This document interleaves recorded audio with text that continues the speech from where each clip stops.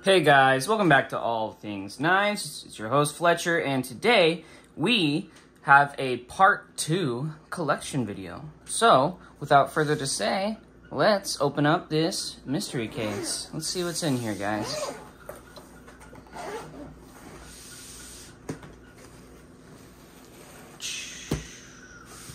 Alright, let's start talking about them. This is the Benchmade Shootout. OTF and crew wear. I think I paid about $270 for this.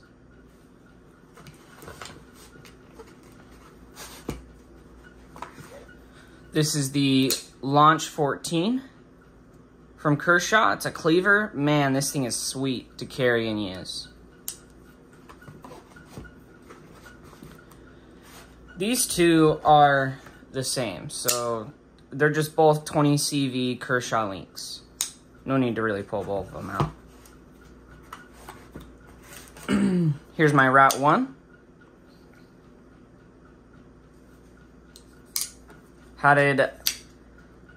So I did the ferric chloride on it, and I didn't stonewash this one. Nice thing about ferric chloride is if you ever change your mind about stonewashing it, you just take the blade apart and stonewash it. Here is a SE Avispa. They are made in Taiwan. It has SK5 carbon steel, as you can probably see. It's got a little bit of patina on it, just from sitting in the old case. Between this and the Rat 1, I probably like the Rat 1 more, but SE's warranty is amazing. You break it, they replace it. That's their warranty.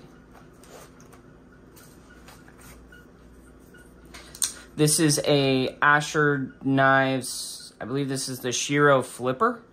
Really like this knife. He did a really good job of designing it.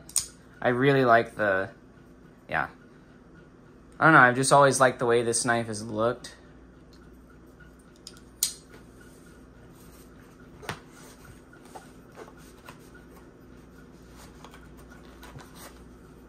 This is a Manly Knives City S90V. It's got a fresh edge on it, I believe. I think I sharpened it up before I put it back in the case. At least I hope I did. Alright. Scoot this over slightly. Getting into the Benchmade's D2 mini grip. Okay.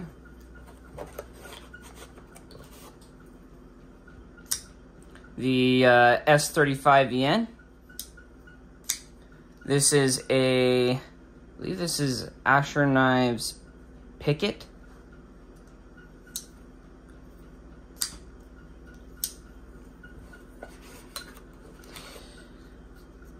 Benchmade 940 Osborne, full-size version. Another knife here. Another design here from Asher Knives. This is the Grandy. You'll see that I have a few of his knives in my collection. Hogue Deca Polymer in MagnaCut.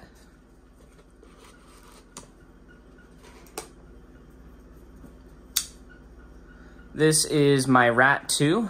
I like the AUS 8 over the D2. So that's why I have the AUS 8. I think they do a better job of heat treating it. It's a solid performer. I know exactly how much this will cut before it gives up.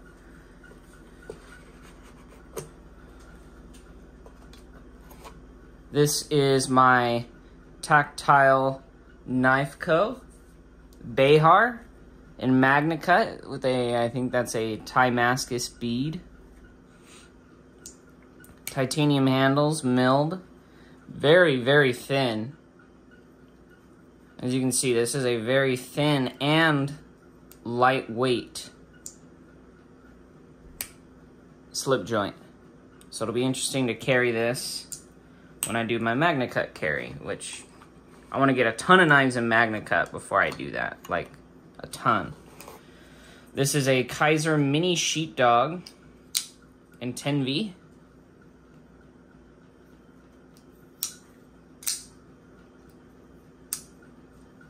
Oh, and I took the coating off using like acetone. and Scotch-Brite. Took me for freaking ever. Holy cow. This is my USA-made case trapper with a rough black synthetic jig handle. It has the true sharp blades on it. And you bet your bottom dollar I'm going to be doing a... I have a ton of carries I want to do. It's all just going to take time, boys and girls. Here is my M390 Rat 2 reblade from House of Blades with a titanium pocket clip and denim micarta handles. This thing is sweet. I have a rounded spine too, just like a Sebenza. It's a sweet knife for sure.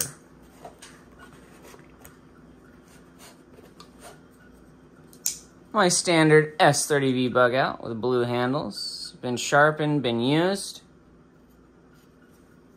What more else can I say about it? 20CV bug out. Blade HQ exclusive. This is the non-coated blade with gray G10. It's like a grayish white. No, it's gray. Okay. I used to have 2 of these. John has my other one. John from BGM Knives. Ended up selling it to him. This is my Smoky Mountain Knife Works exclusive CPM M4. OD green handles. Tungsten Cerakoted blade, I believe is what they call that. This is my channel knife I had made from Benchmade. Okay. It's an S90V with orange G10, black hardware. This one right here, this is like my get dressed, we're hitting the town knife. This is my Benchmade bug out in Damasteel, all blacked out hardware. This is a cool customer right here.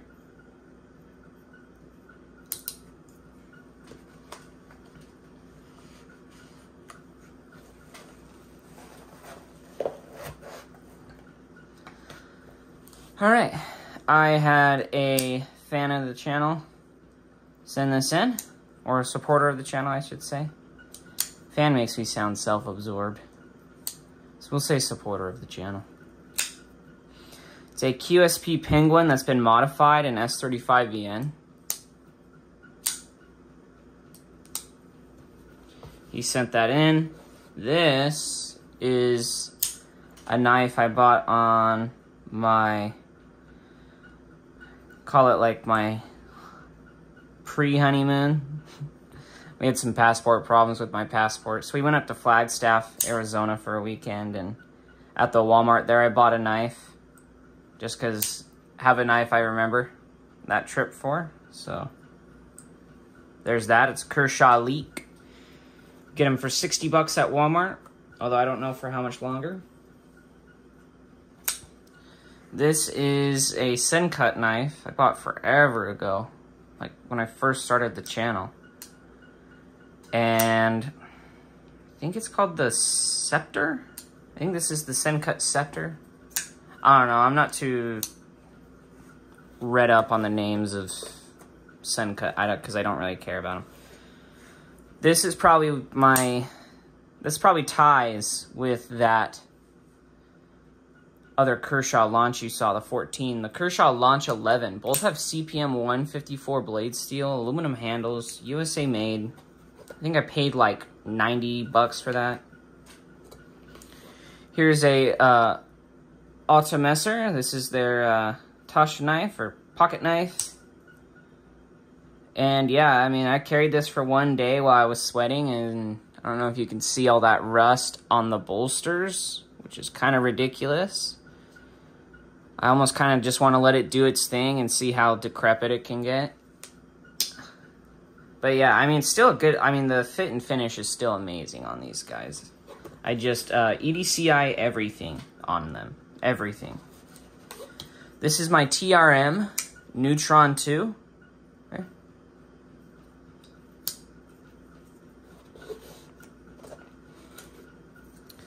This is my mini Griptilian from Benchmade in 154 cm with a hollow grind that is a laser beam.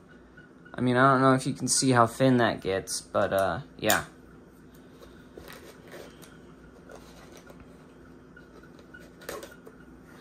It's my Hogue Deca 20 CV. This is a Gen 1.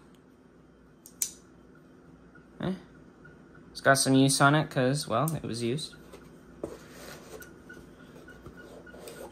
Manly Knives Wasp and S90V. This one, I don't know if this one got, I think I might still need to sharpen this one. This is it's called the Sequel, I believe. It's the model 707 from Benchmade in 154 cm. Okay, it's aluminum with looks like a G10 insert. I actually really like this knife. It's really nice and small. I like it. My mini bug out in orange. S30V. I would love to see some mini bug out exclusives. If anyone could tell them. You know, you just do your normal exclusives in a mini bug out. And that would be pretty cash money. So, if you guys know them, get in touch with them, let them know that. I'd probably buy some. My mini Griptilian Tontos. This is a 5.57 instead of a 5.56. 154 cm, USA made, standard GFN handles. This is the old style of pocket clip.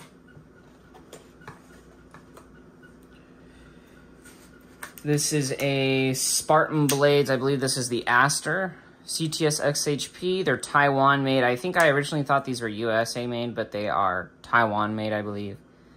CTS XHP, liner on one side, there's a liner lock, G10.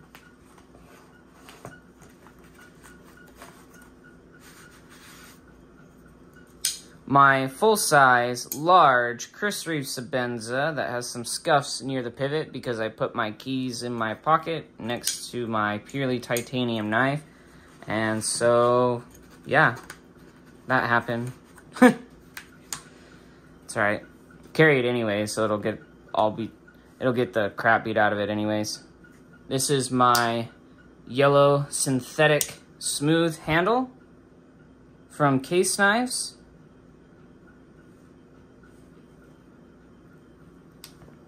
It is in their CV steel. It is a trapper. It's a 2-blade pattern. Just to show you guys, CV, chromium vanadium. That's like their 1080 steel. Full size Kaiser 10V. Look at that. Thing's a beast. This is the Sheepdog.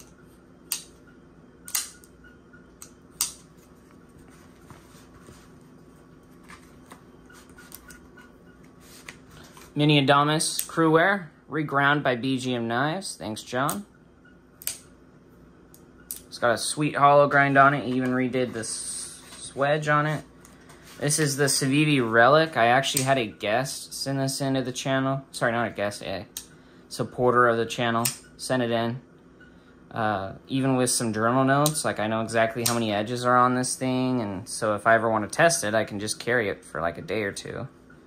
And, you know, tell you how the steel does. I've heard good things about their Damascus, but yeah. So sent in by a viewer, so a gift to me. Very generous. So definitely gonna review that. This is the TRM Atom, featuring one of my edges on it in 20 CV. Look at that.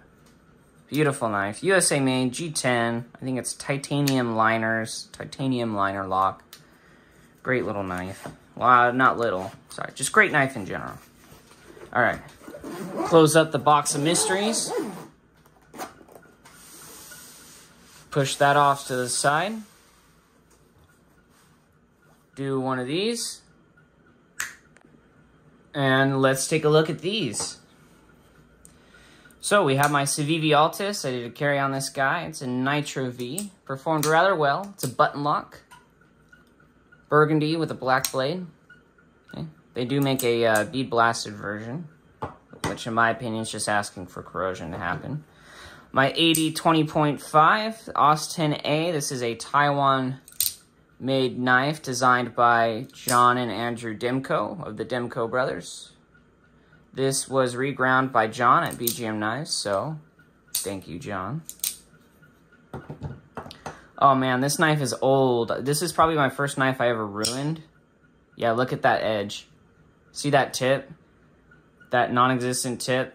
This is why I don't like electric sharpeners. They suck. They round your tips off.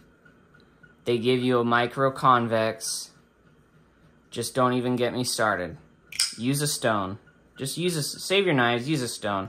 But funny thing is I would use this now on an electric sharpener just because it's already been chingadered. Alright. We have a Ritter Hogue RSK. This is the full size, 20 CV with black G10, stonewash blade, made by Hogue. All the proceeds go to knife rights, so I have no problem buying one of those. Basically, it's a charitable donation at that point. They just give you a knife. This is the... Oh man, I'm blanking on... Oh, Mig Your Own Knives. This is the Valona. There you go. I did a carry and a review on the steel on this guy. I don't think I ever reviewed the knife. The knife is like super huge. That's a 4-inch. Look at this. That's a 4-inch blade. That's freaking redonkulous. We have a Kershaw 20 CV Dividend. USA made, black aluminum. Speed safe assist. Christopher small Sabenza, so if you're counting, yes, that is 3 Sabenzas, 2 small, 1 large. I've had this one the longest. Asher Knives Nomad 3.0, M390, G10.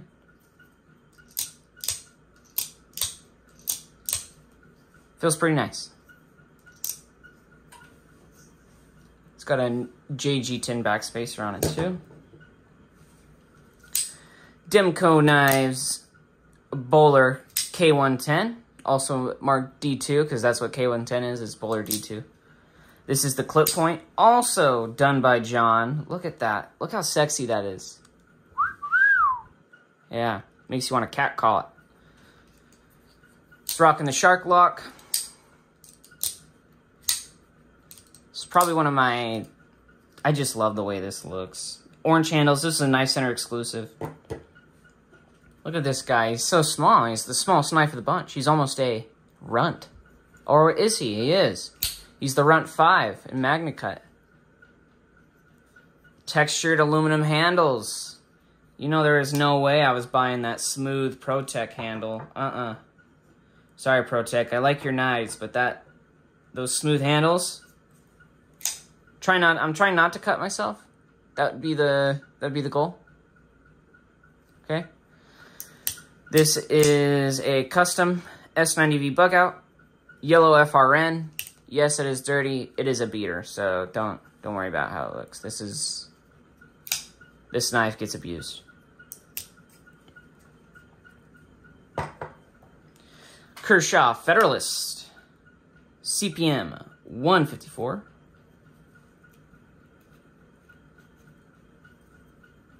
USA made, double detent. Yeah, look at that. Micarta handles. That is a sweet knife.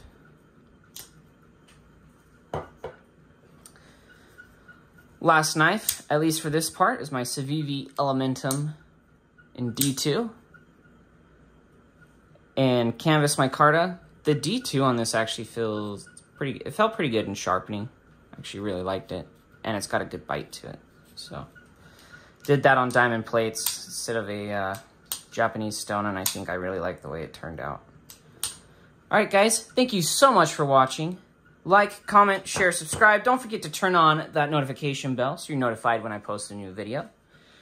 And this is not the final part to this series. We will yet see either 1 or 2 more parts to this, so stay tuned. As always, thank you so much for watching, and don't you ever forget to stay sharp.